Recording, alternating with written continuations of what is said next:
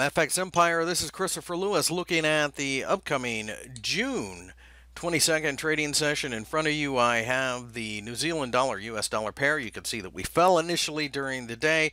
We bounced and then we fell again, and it now looks as if we're trying to pick up the momentum to the upside. Right now, this is a risk-on, risk-off type of market. We are making a little bit of a descending triangle, so we may drop from here. I think somewhere around 0.72 we'll find the buyer's return, though. 0.73 continues to be resistive. A break above there sends us to 0.75, a longer-term target of mine. A breakdown below 0.72 sends the market down to 0.70. Expect choppiness, expect volatility. Quite frankly, I would prefer to trade not the 1 hour chart, but look at the daily chart, see if we can find some type of impulsive candle to follow.